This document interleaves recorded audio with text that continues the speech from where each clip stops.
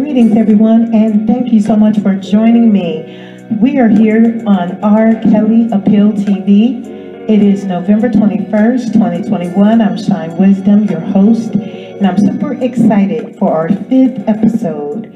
You know, it's about the vibration of moving into a new area of thinking, you know, a new vibration, starting the year all over again, and it's just a super exciting time for us.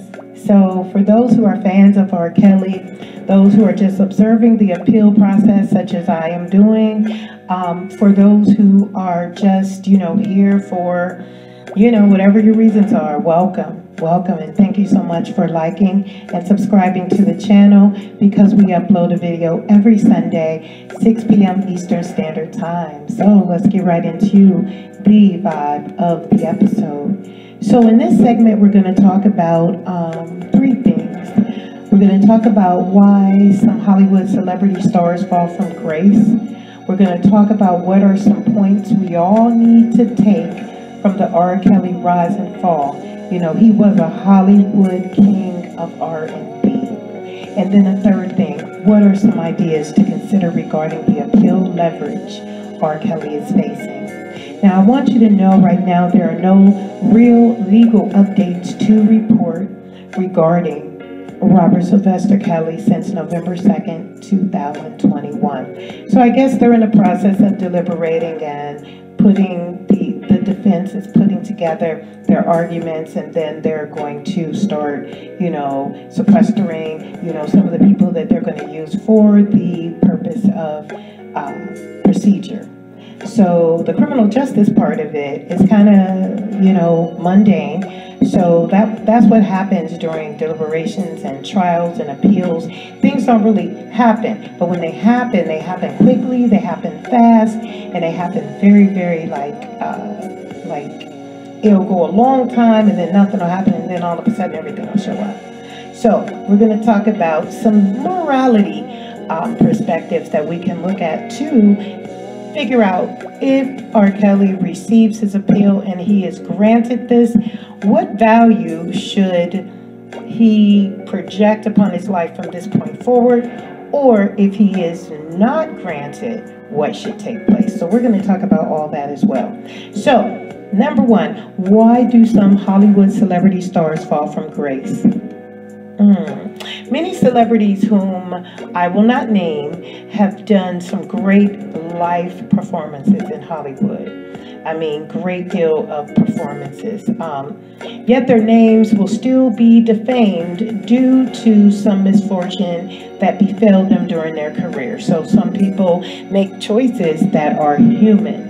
Okay, some major conversations were discussed over the weekend. I give a shout out to my new subscriber from Rhode Island. Our conversation was phenomenal. Thank you so much for your input as well.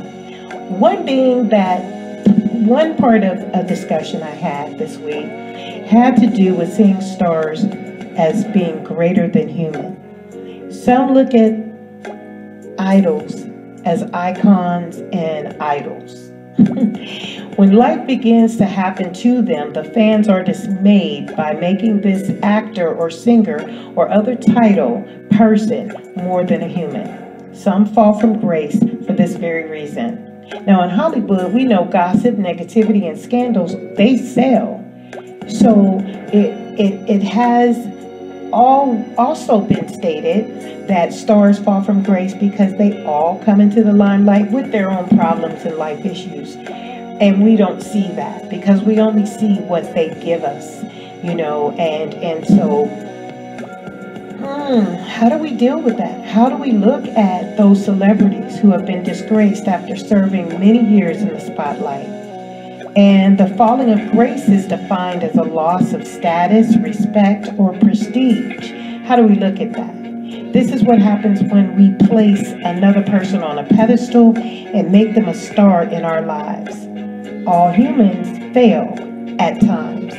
So some fail 2 and 3 and 4 times. But it's due to their decision making. So those who let others down have once let themselves down. So that's something we need to consider when we're looking at our question this week.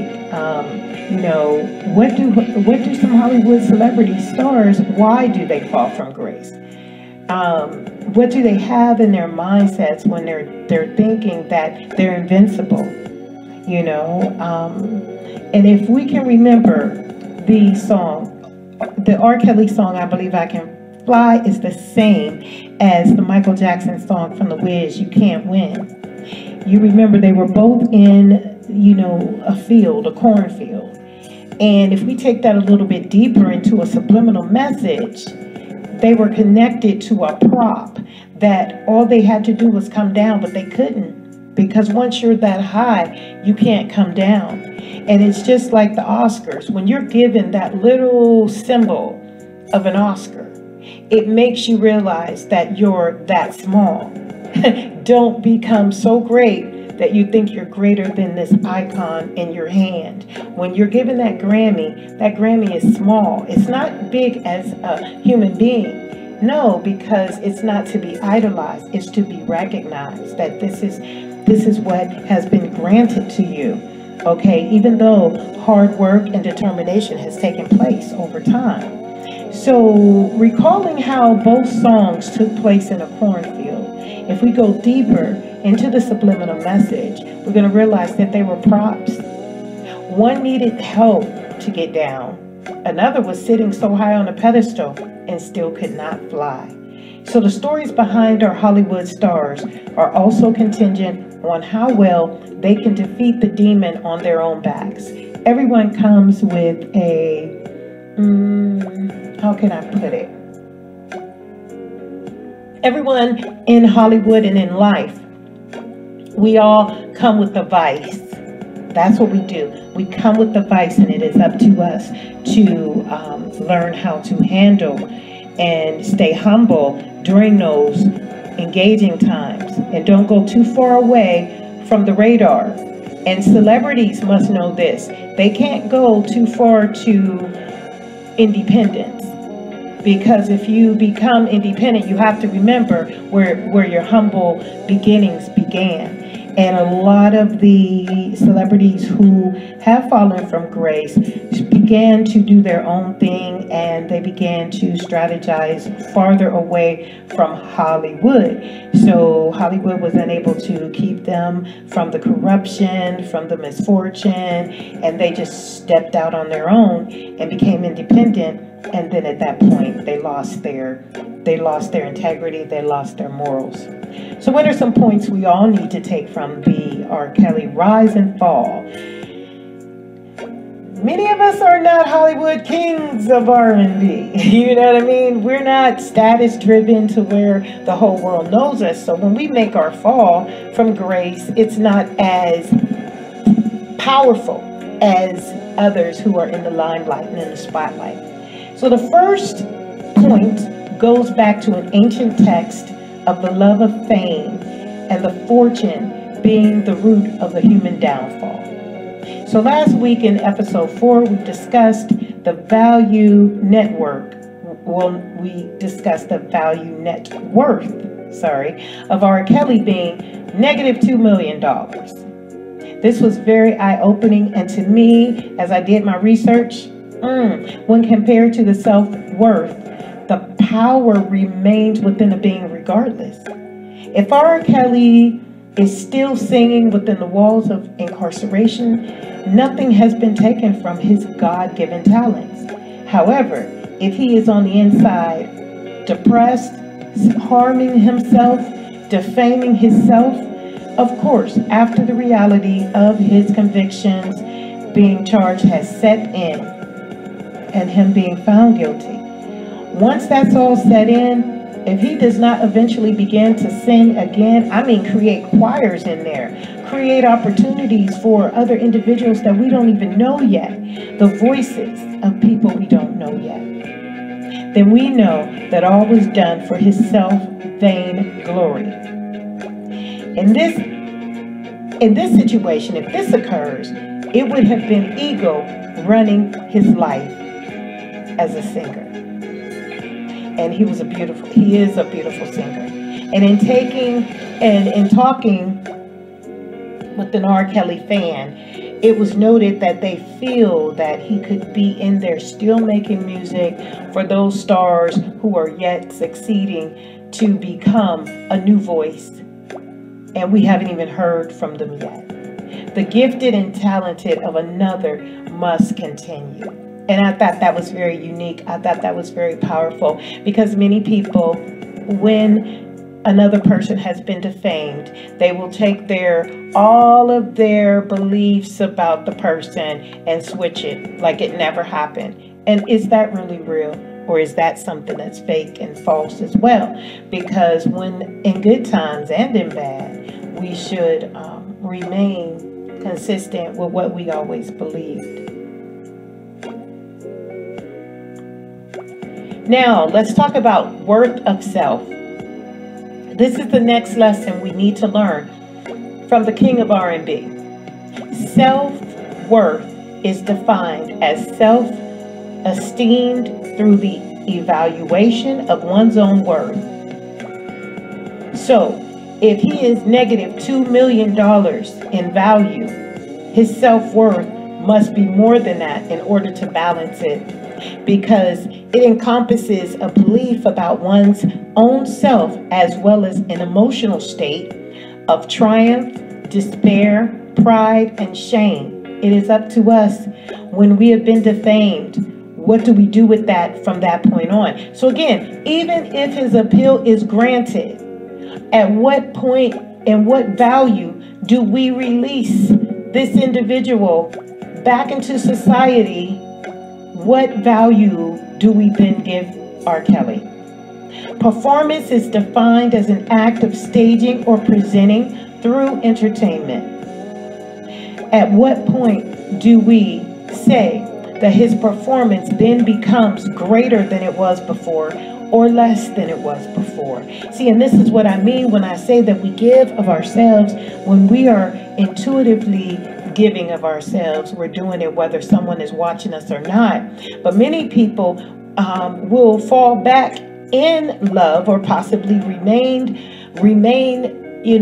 detached because of how other people will perceive them. And in this performance, it's defined as the act of staging or presenting through entertainment. That's all he was. He was an icon to be used and abused. But many people never paid attention to the human part of R. Kelly. Possession is defined as the state of having, controlling, or manipulating something. He was possessed. He was a possession. Hollywood possession. He was an icon of America that was used as a possession. And when we felt that enough was enough, that possession became valueless in our eyes, the way society throws people away. However, his popularity was defined as the state or condition of being liked, admired, or supported by many people. But when those people choose not to support, popularity immediately goes away. So these are the intricate workings of what Hollywood presents when they create stars and when they create celebrities. So the point being made here is that one can be given the world immediately, and the world can make that person the greatest, the world's greatest. And without the worth of the individual, one can lose sight of even the greatness from within them. When all the fame is gone, possessions are taken, values are decreased. So the ultimate power again resides within, and that can never be taken away. R. Kelly is going to have to work 100% at inner reflection, growth, work beyond the cameras, beyond the voice, to empower himself to live with the convictions, even if the convictions are, if the appeal is won and everything is being granted to him. He's going to have to learn to deal with the people who fabricated the lies, who, told the mistruths, or who didn't tell the truth. The inner work takes a great deal of time, And it cannot be done overnight. So R. Kelly has a lot of work to do. A lot of work to do. So this is what I want to talk about when we look at what are some points we need to take from the R. Kelly rise and fall. And it's not just about him. We're all in the same society that looks at everyone in the same way. If there's nothing, even in your relationship at home, even in your relationship at work, if there is something you cannot offer someone, you need to be very cognizant and aware of the individuals surrounding you. If they would just drop you like a dime, a bad habit, and walk away from you when you've given all of your greatness to them. How guaranteed are we in this world? And number 3, what are some ideas to consider regarding the appeal leverage that R. Kelly is facing? Now, I've spoken with a few experts this week within the field of criminal justice regarding the appeal of R. Kelly and what their views are. No one really wanted to be named due to their career standing, so I get that. But I really thank you for taking the time to communicate with me on this issue. So I have summed up a few thoughts.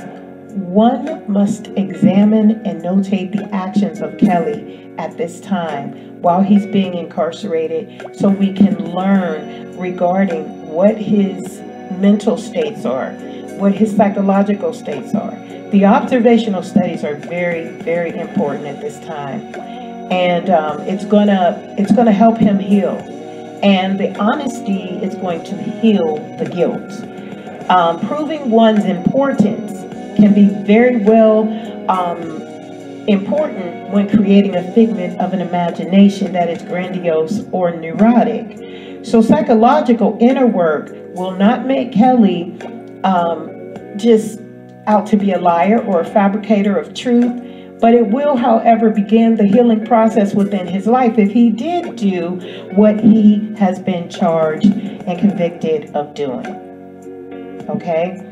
And this is the part where we as society has to make the decision, how strong are we going to be with the rulings and even the appeal? How strong are we going to be as a nation about this individual or anyone in his position? So in the American criminal justice system, we must realize ignorance is not a defense in the court of law. We all need to understand that statement. I have to ask the question before leaving this podcast today. Would R. Kelly be in this moral situation if he wasn't who Hollywood created him out to be through popularity processing? Is R. Kelly the only one who should stand accused for the entertainment that millions enveloped during his height of success?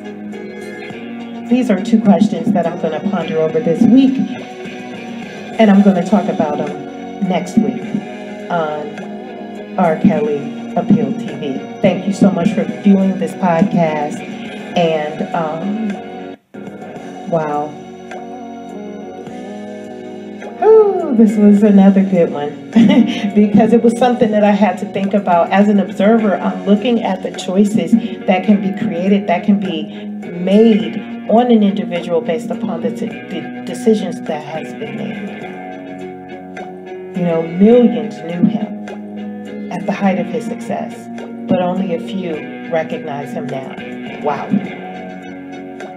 Thank you for all the open conversations, emails, comments, likes, and subscribes. Please keep it real, always, and we'll see you next time.